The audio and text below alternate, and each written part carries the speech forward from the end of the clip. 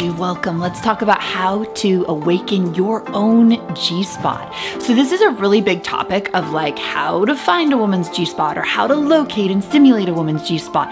But what will make you an expert of your own sexual anatomy, your own pleasure, and your own body is if you actually understand your own G-spot pleasure and orgasm. If you can find it, first of all, that's just amazing for your own self-pleasure, for your own orgasmic capacity, and to mix up where you touch yourself inside of self-pleasuring makes you a more dynamic lover, because when you use different parts of your body geographically, you're actually stimulating different parts of your pleasure anatomy. Different nerves get stimulated, different parts of your brain get activated when you have a G-spot orgasm than when you have, for instance, an external clitoral orgasm. So locating and playing with your G-spot is amazing just to do it for the sake of your own pleasure. It also helps self-pleasuring feel more exciting, more exploratory, and even deeper. Because when you have an orgasmic experience that originates from deep inside your vaginal canal, or just inside of your vaginal canal at all, that creates more full-bodied pleasure, because the expanding energy from the wave of pleasure or the wave of orgasmic pleasure actually moves up and inside of your body. Whereas if you only ever touch yourself externally on your clitoris, the energy can tend to move down and out, which makes it harder to have full-bodied orgasmic pleasure. And if you have a lover or a partner, knowing your own G-spot, where it's located, how it feels, how to stimulate it, what feels good to you, is one of the key ways to being able to guide a lover to give you incredible G-spot massages, to be able to stimulate you in the ways that really work for you, and additionally to be able to have more pleasure from intercourse with a penis, dildo, or fingers.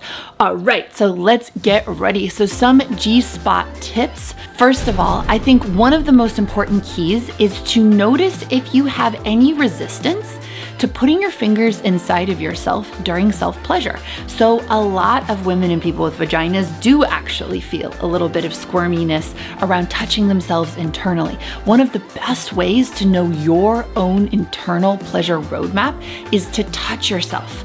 So I also recommend purchasing a G-spot toy, because this can be exquisitely pleasurable. It can be a lot of fun to mix it up inside of your own self-pleasure routine, but there's no substitute for feeling so comfortable with your own body. So you can clip your nails, wash your hands, feel ready hygienically, but get ready to explore internally, because this will change how you understand your own internal pleasure geography.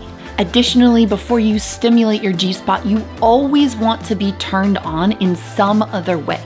So you want to start by giving yourself a breast massage. You want to start by touching your clitoris, your vulva. Really make sure that you're turned on, because your G-spot is the female prostate, which is actually erectile tissue. That means that it's only going to feel good if you're already good and turned on. If you try and find your G-spot when you're not that turned on, it's not going to feel good. It's going to feel kind of medical or awkward or even painful. So make sure that you are really warmed up in your own pleasure practice before you start to explore the G-spot. Step 2 is to actually check in with your pussy. Does your pussy desire penetration from your fingers or from a toy? This is so important, because our culture has taught us, like, just shove it in there. Just, you know, I'm feeling like it. If my fingers want to go in there, if I want a toy in there, then it doesn't matter what my pussy thinks. This has damaged so many pussies, so many pelvic floors. It creates chronic tension and fear inside of your pelvic floor and your pussy that results in pain during sex, numbness, or just a lack of genuine excitement. Think of your pussy and your pelvic floor as a living thing, because it is, and respect and honor it. So you never want to violate your own sexual boundaries. So what you want to do is actually place 1 or 2 fingers right at the entrance to your vagina when you're feeling ready, and really feel, is my pussy desiring this? Is this a yes? Or you can place the G-spot toy right up to the entrance of your vagina. Ask yourself the same thing. If it's a no, honor your pussy, honor your pelvic floor.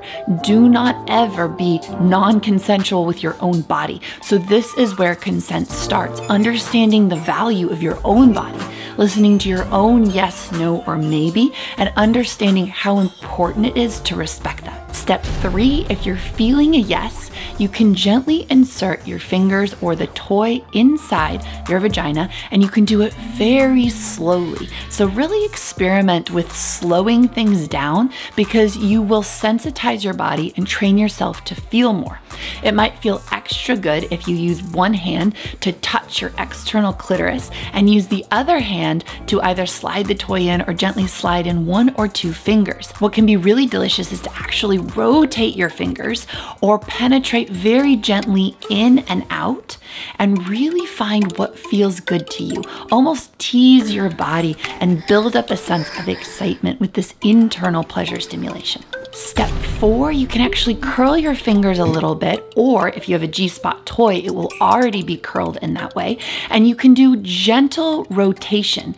See if this feels good to you clockwise or counterclockwise, and really focus on inhaling and exhaling and relaxing your pelvic floor. This will allow your vagina to expand and create more spaciousness and even more room for pleasure. So orgasmic sensations get caused partially by a fluttering of the pelvic floor. So if your pelvic floor is open and relaxed, you're actually making space for deeper, more powerful contractions. Start to locate your G-spot. Now, if you're already familiar with it, then you can go right there. If you've never located it before, you're going to feel with your fingers or with the toy on the side of your vaginal canal that's closest to your belly button, not your butt.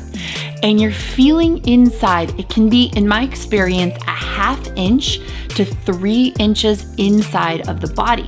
So this is what confuses some women, is that they think their G-spot is very deep inside of their vagina, and so they're only feeling for it way deeper than it actually is. I found a lot of people are surprised by how close their G-spot is to the entrance of their vagina.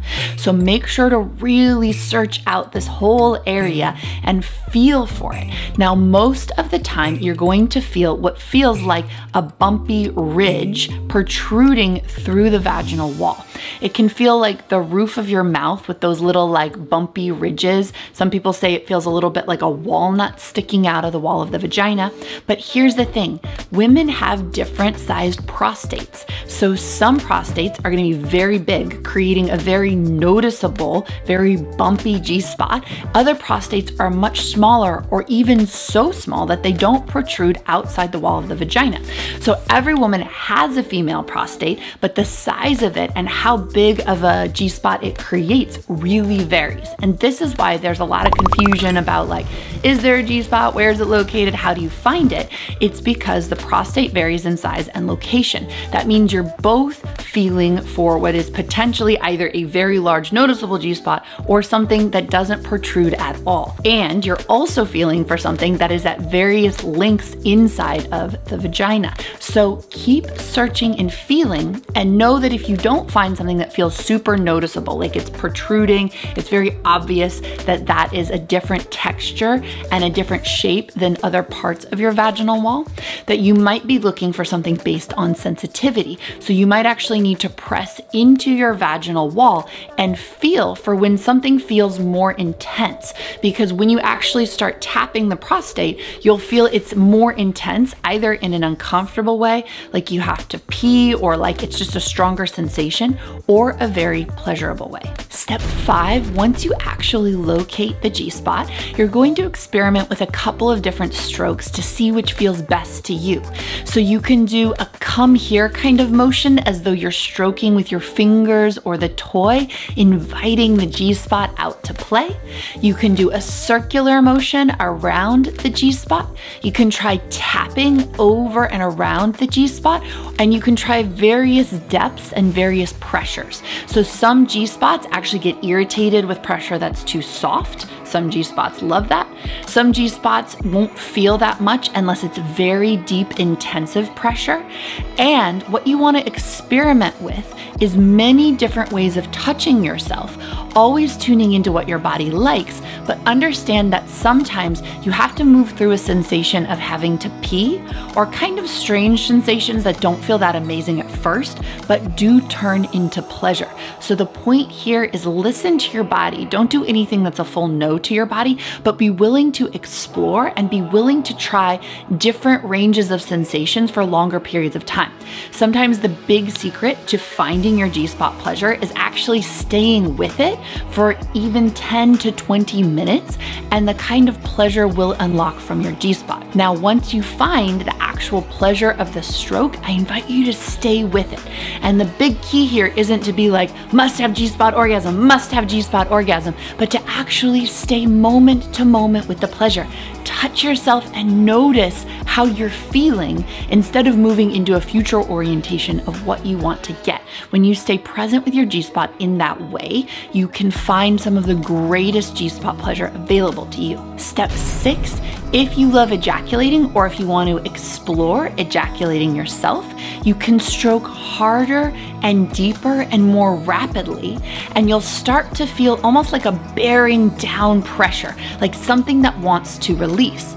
I would recommend, if you're exploring that kind of thing, to actually put a towel underneath you or a specialty mat, or it can be a yoga mat with a towel over it, which is super waterproof, so that you don't have to worry about whether you're gonna pee or not. This is really important because some estimates from research say that up to 30% of women are restricting their orgasmic nature because they think they have to pee, but actually they'd be having a G-spot ejaculation. So one of the best ways to work and explore this is actually on your own, because who cares if you wet the bed on your own, right? And you could say, who cares if you wet the bed with your lover? And that's real shameless sexuality, but we know that it's gonna be easier to get that kind of comfort on your own and then to be able to explore with a lover. So I highly recommend, especially if during sexual experiences you felt like you have to pee, or you're worried that you're gonna pee, or you feel a sensation that you have to pee, really let yourself go in this G-spot pleasure. Lift your knees up, put your feet down on the bed, stroke like your life depended on it, and really, really go for it and see what happens. Because almost, like I'd say, like 99% of the time, the women that I work with actually do this and realize that it was a massive, explosive ejaculatory orgasm that they were holding back, not actually having to pee. And so that's one of the biggest ways to unlock your G-spot pleasure.